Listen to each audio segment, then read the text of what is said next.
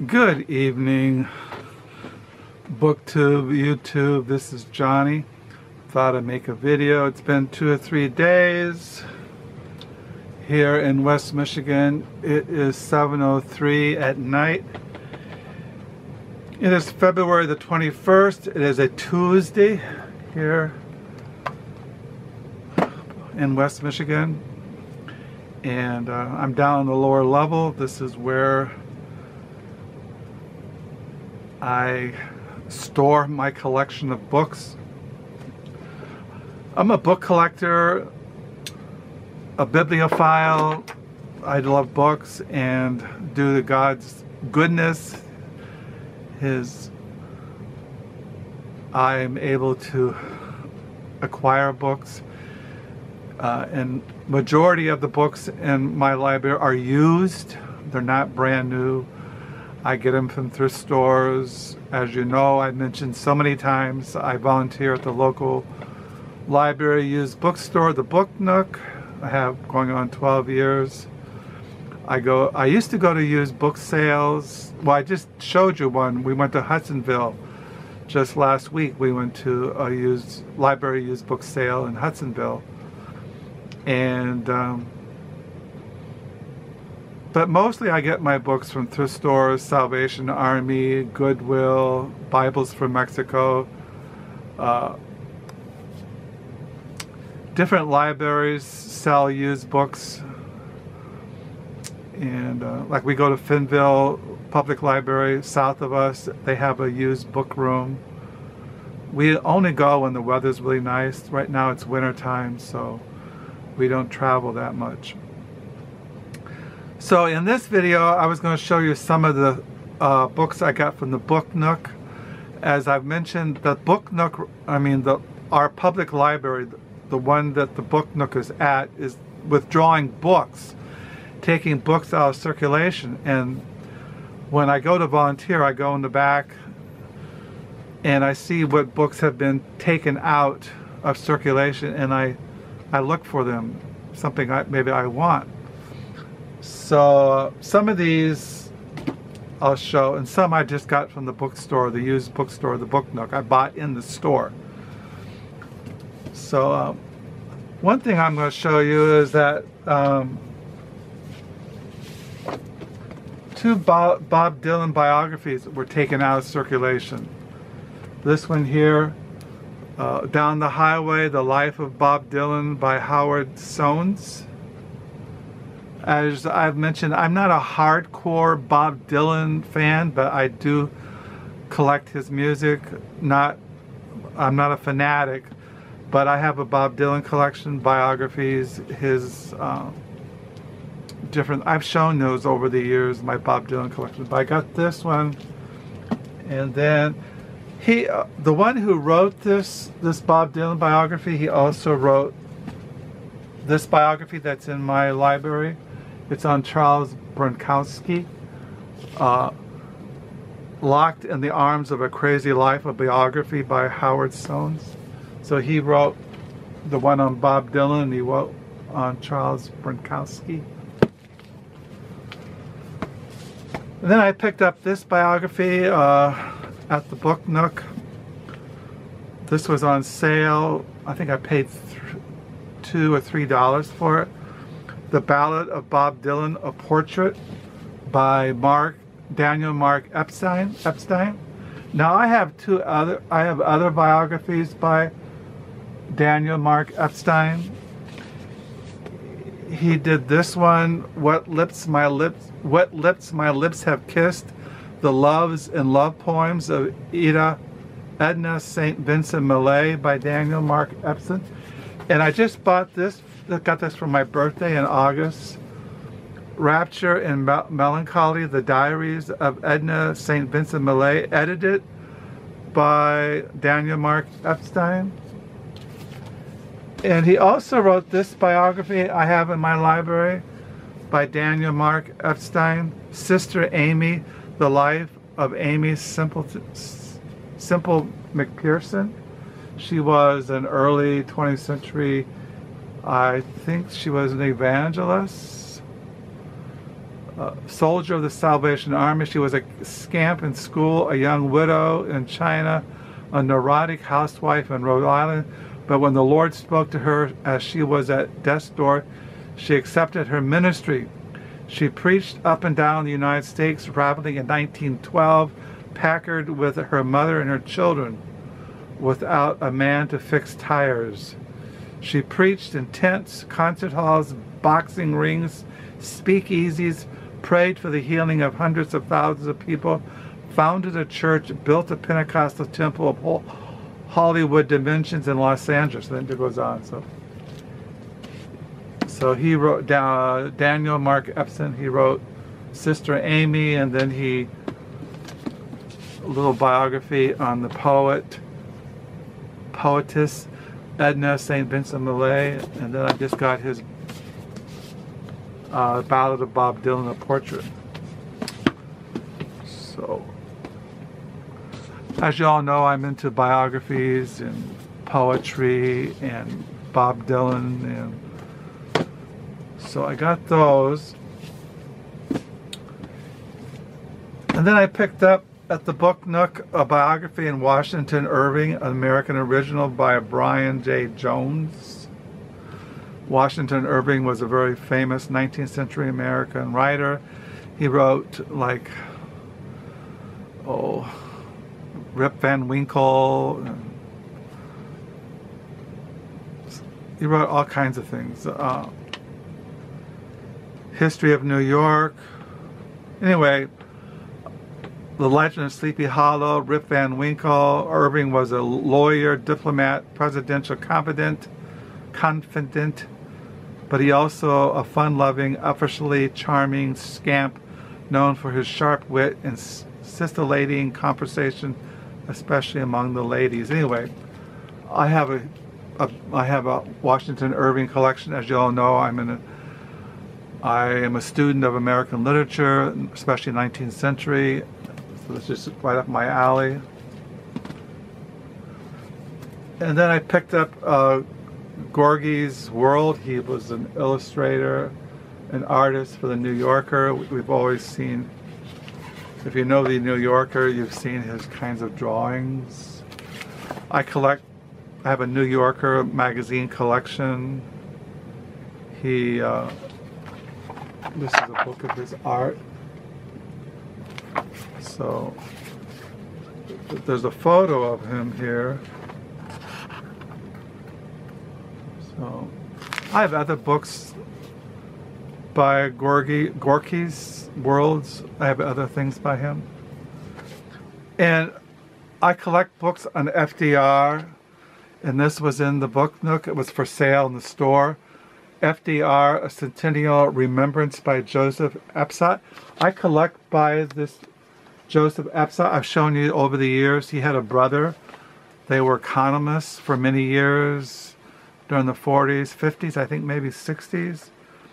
And this I picked up from my Joseph Epstein collection. This is a picture of him in the flap, Joseph Epstein. He was a very prominent communist. He wrote books. He was never married. He lived in Washington, D.C. He was just a very interesting journalist. This was I paid $12 for this book. This is Saul Steinberg, Illuminations. He was also an illustrator for the New Yorker. And I picked this book up. I bought it in the store. He was, I wouldn't call him a cartoonist, but I call him more of an artist.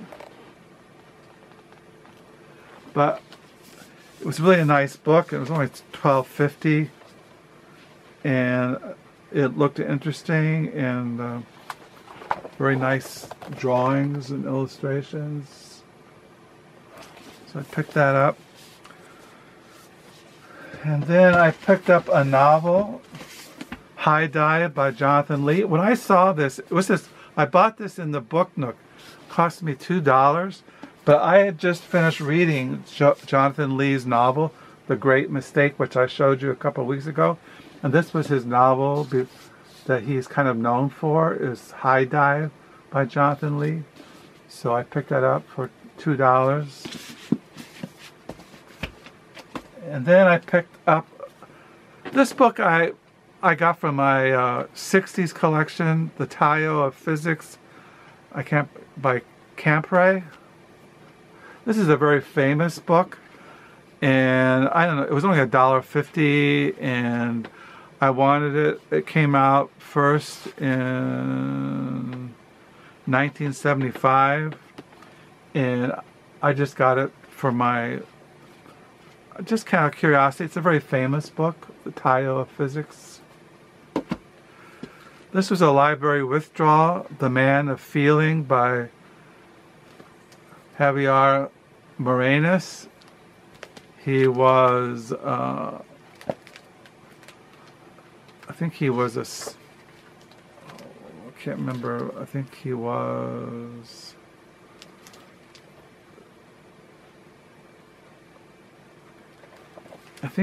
a Spanish writer. Can't remember. Anyway, I collect his writings. The Man of Feeling by Javier Morenas. I just showed you one of his books. This is published by New Directions. But I collect his writings. There's a picture of him in the back. This also was a library withdrawal, Satin Island by Tom McCarthy. I collect his writings. He's like a British intellectual. I collect his writings, and this was a library withdrawal. I never heard of this. He's a Cuban writer. He lives in the United States. Pablo Medina, Cuba City Blues. This is a novel. It's not a translation. He's written fiction. He's a poet. He's written a memoir, translations. I just picked this up. These are all $2. I picked up a memoir by Peter Fonda because I've been reading on Dennis Hopper, and I wanted to read about Peter Fonda and his memoir, Don't Tell Dad, about the filming of Easy Rider, the film. And so it was only $2. I picked it up. This cost me $7.50. This is an art book. This is the library withdrawal, pop art. It's all on pop art. But you know, I'm interested in pop art in the 60s and pop art. It's all about pop art. And so I picked this up for $7.50.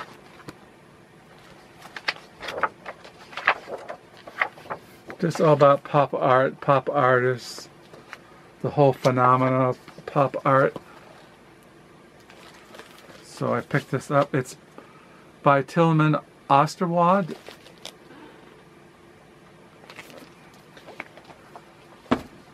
So those are the ones I have more over there. I just want to show you what I got from the Book Nook lately. Add to my collections on art and pop art and FDR. I have a huge FDR collection. I'd like to read biographies.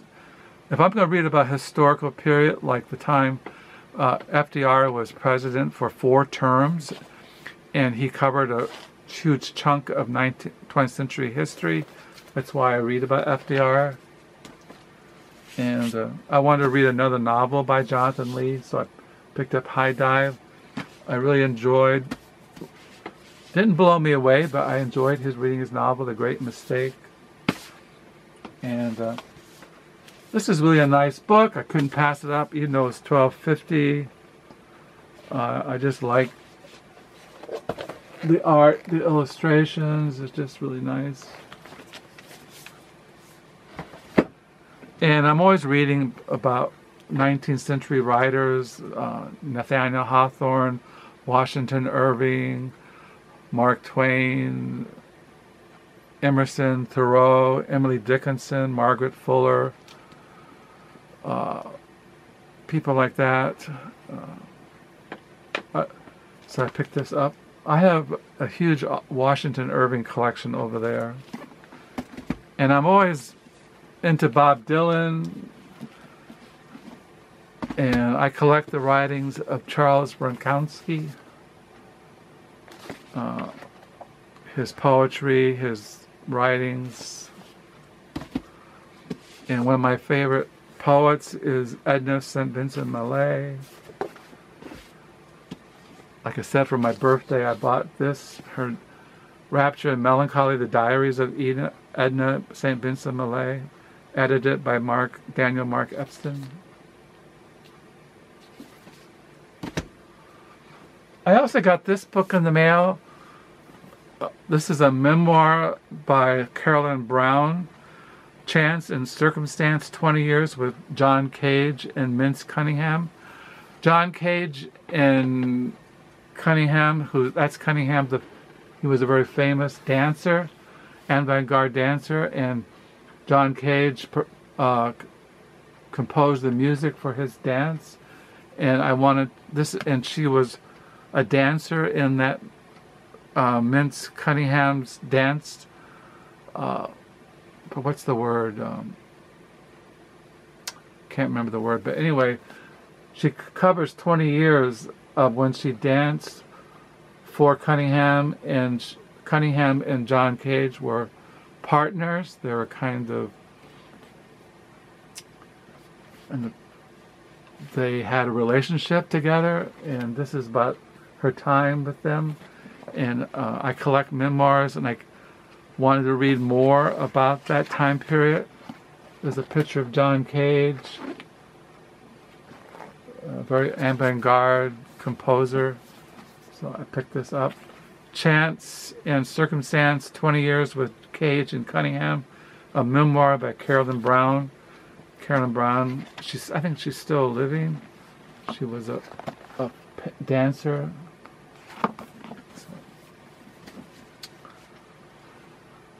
So I also picked this book up, the book Nook. What it is, the formless thing which gives form. It's all about writing, being a writer, and it's put in a graphic novel form, but it's not a graphic novel. It's about writing and what being a writer entails. I bought this from the book Nook. It cost me a couple of dollars, but I was kind of, it was unusual. Her name is Lynda Barry. What it is, do you wish you could write?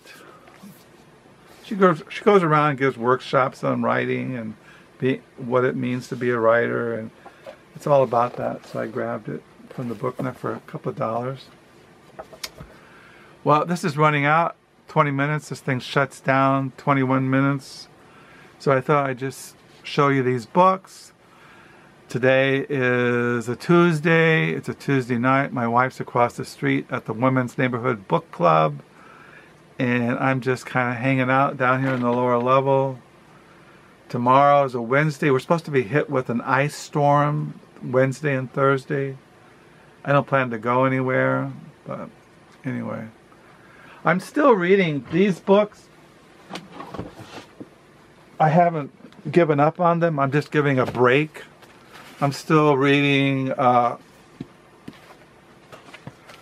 Night Inspector by Frederick Bursch. I'm still reading that. I'm still reading Will Self's essay, Selected Writings, Why Read?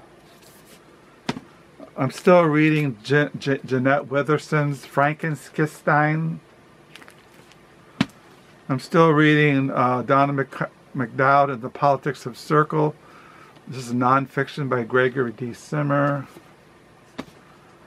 Still reading Everybody Thought We Were Crazy, Dennis Hopper, Brooke Hayward, 1960 Los Angeles by Mark Resco.